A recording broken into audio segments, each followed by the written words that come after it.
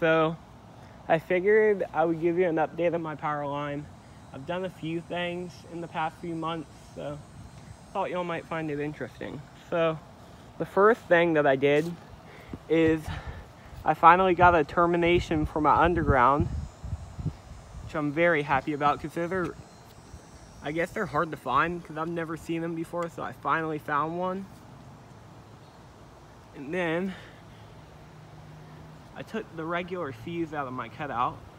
I figured I'd put a fault tamer in here. It's like a fuse limiter.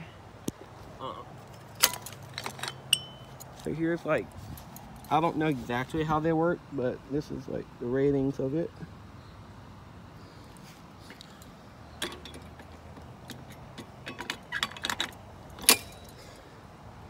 And then, as I talked about before in one of my previous videos, how I wanted to get some polymer line posts. So I finally got some, and the first one I got is the horizontal clamp top. So I put it on my double dead end pole. It looks really cool. I like the shape of them, how they have like a big shed on the top and the bottom. So that's my first one. And then I also put a polymer line post